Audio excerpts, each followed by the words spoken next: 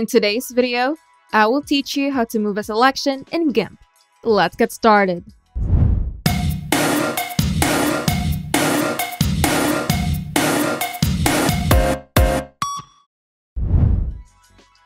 In GIMP, moving selections is a fundamental aspect of image editing. There are various methods to achieve this, accommodating different preferences and project requirements. Here's the basic method. First, you have to make a selection. Use any selection tool to outline the area that you want to move.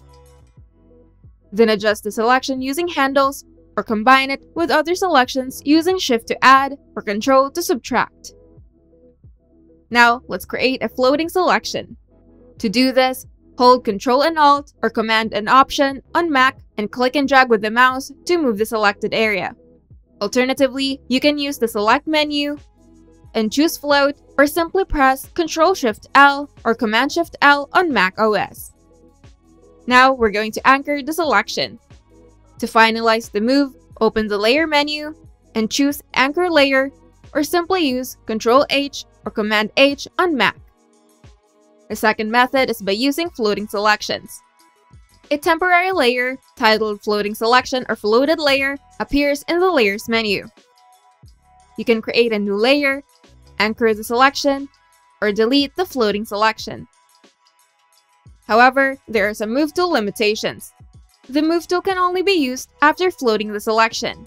Ensure that the tool is set to Layer mode for moving the content or Selection mode for moving the selected area.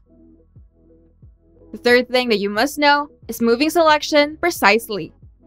For this, you can use the 3D Transform tool. Turn the selection into a floating selection, then choose the Tools menu, then go to Transform Tools, then 3D Transform.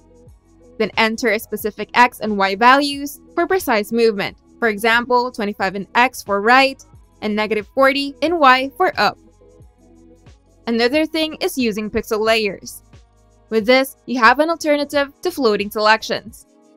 Simply cut or copy the selection, then paste it into a new layer for greater flexibility. This method allows for individual selections to be kept separate for intricate edits.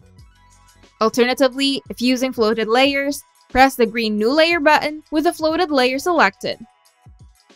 By understanding and utilizing these methods, users can efficiently move selections in GIMP according to their project requirements and personal preferences.